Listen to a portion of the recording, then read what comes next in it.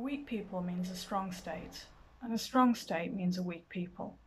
Therefore, a country which has the right way is concerned with weakening the people. If they are simple, they become strong, and if they are licentious, they become weak. Being weak, they are law-abiding. Being licentious, they let their ambition go too far.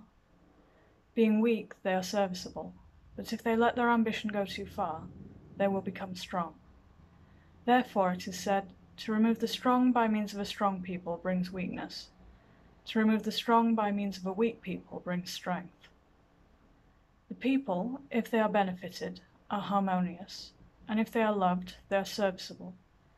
Being serviceable, they receive appointments, and being harmonious, they are not deficient.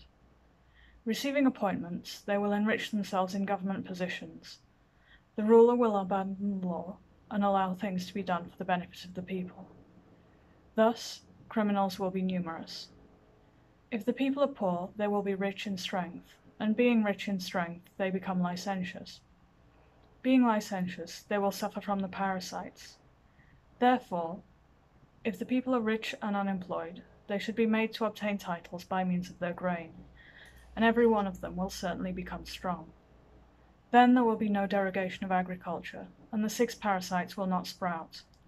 Thus, the state being rich and the people orderly, there will be twofold strength. An army easily becomes weak, but it is difficult to keep it strong. The people enjoy life and feel happy in leisure, but find it difficult to risk death and dangers.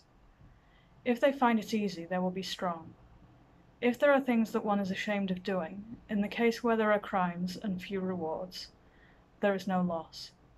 In the case where there are many crimes and the suspicion falls on the enemy, the loss will certainly become gain, and the army will become extremely strong.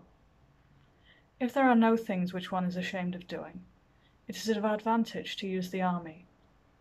And if one retains the advantage for a long time, one's position will become assuredly supreme. Therefore, if one's army accomplishes what the enemy dares not accomplish, one becomes strong. And if affairs are undertaken which the enemy is ashamed to perform, one obtains advantage. If there is law and the people are quiet, changes made by the ruler are relegated to the second place, so that affairs become well organized. The country is interested in maintaining peace and quiet, but a ruler in wielding his authority and privileged position. Thus, a ruler values many changes, but the country values few changes. If the profit leaks out through only one outlet, the state will have many products, but if it leaks out through 10 outlets, the state will have few products. If only one outlet is preserved, there will be orderly government, but if 10 outlets are preserved, there will be disorder. Orderly government brings strength, but disorder brings weakness. When there is strength, products are imported, but when there is weakness, products are exported. Therefore, a state that imports products is strong, and one that exports products is weak. If the people live in humiliation, they value rank. If they are weak, they honor office, and if they are poor, they prize rewards. If the people are governed by means of punishments, they enjoy service, and if the people are made to fight by means of rewards, they scorn death. Therefore, if, in war, one's army is efficient, one is called strong. If the people have private honors, they hold rank cheap and disdain office. If they are rich, they think lightly of rewards. Orderly people are ashamed of humiliations, and if they are made to fight by means of punishments, they will fight. If, in fighting, people are afraid of death and behave in a disorderly manner, the result will be that soldiers and farmers will be lazy and the country weak. Farming, trade, and office are the 3 permanent functions in a state. Farmers open up the soil, merchants import products, officials rule the people. These 3 functions give rise to parasites, 6 in number, which are called care for old age, living on others, beauty, love, ambition, and virtuous conduct. If these 6 parasites find an attachment, there will be dismemberment. If farmers live in affluence, they seek leisure in their old age. If merchants have illicit profits, there will be beauty and love, and these will harm the means for enforcing the law. If officials are set up but not utilized, ambition and virtuous conduct will be the end. If the 6 parasites become a pervading custom, the army will certainly suffer great defeats. If the law is crooked, order turns into disorder. If reliance is placed on virtue, there is much talking. If government measures are numerous, the state is in disorder. And if there is much talking, the army is weak. But if the law is clear, government measures are limited. If reliance is placed on force, talking ceases. If government measures are limited, the country enjoys orderly administration.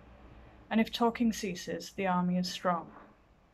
Therefore, in ruling a great country, it becomes small, and in ruling a small country, it becomes great.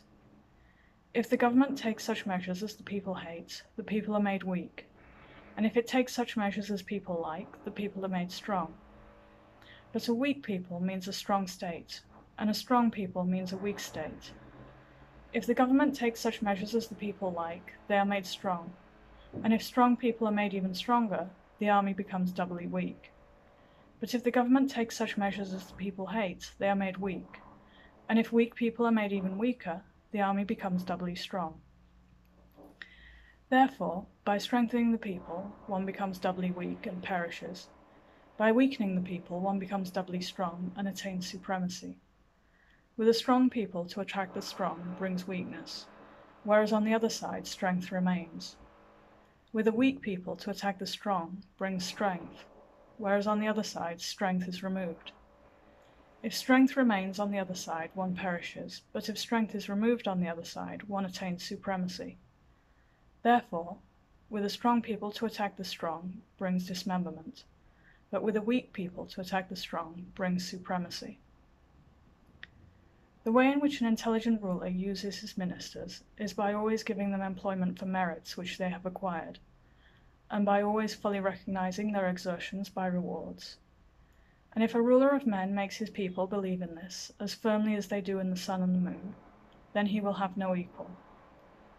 Now Li Lo could see the tip of an autumn's hair, but he could not transfer his sharp vision to others. Wu Huo could lift the weight of 1,000 jun, but he could not transfer his great strength to others. So sages and men of talent are bound to their personality and nature, which cannot be transferred to others. Now those who administer affairs in our time all desire to be more than sages. There is much talk of setting the law on high, but they rule in defiance of the law. This is like carrying a heavy load along a far road without having an ox or a horse, or like crossing a wide river without having a boat or oars.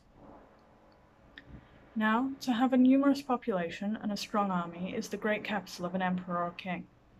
But if he does not have clear laws by which to keep them, he is next door to peril and ruin. Therefore, an intelligent ruler studies the law, and thus understands how to bring it about that the people within his borders have no perverse and depraved hearts, that idly living scholars are pressed into the battle line, and that the 10,000 subjects are alert in ploughing and warfare. The people of the state of Chu, who were alert and well-balanced and fast as a whirlwind, were, with their iron lances made of the steel from Yuan, as sharp as a bee's sting. As armor they wore the skin of sharks and the hide of rhinoceros, which are as strong as metal and stone. The Yangtze and the Han rivers were its moats, and the Ru and the Ying its boundaries. The forest of Deng was its screen, and the wall of the Fang Mountains its frontier.